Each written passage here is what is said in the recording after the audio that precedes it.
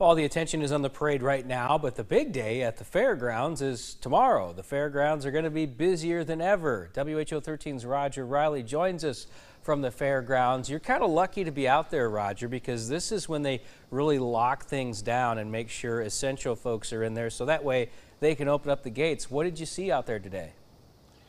Well, just if I could sum it up this way, Elias, basically it's all business here today. People trying to get their stuff unloaded. For me, just trying to get here to the administration building and the media center, I couldn't find a parking spot anywhere close. But when I did get settled, I went out to the Varied Industries building and I found one booth in that building ready to go. We find old tractor parts, car parts, automotive things, turn them into lamps, tractor bars, turn old golf clubs into bottle openers. I mean, we repurpose about anything. Turn old suitcases into speaker boxes.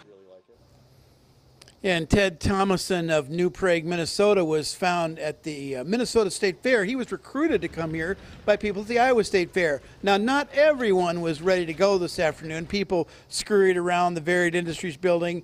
Parking nearby was pretty much all taken. And the fair's manager said that they are stressing the fair goes 11 days. Well, many people say, we love the 10 days of the Iowa State Fair. Well, it's really 11 days at the Iowa State Fair, and so we try to emphasize that by doing things like we have the top 11 things to do at the Iowa State Fair. If you go to our website, you can find those top 11, and you can do one new thing and one exciting thing every day at the Iowa State Fair, but it's 11 days long. We've had the bag toss tournament for a long time. We're trying to set a Guinness World Book of Records there. That's a week from Saturday. And we'll be doing that. We need over 450 people to participate in that.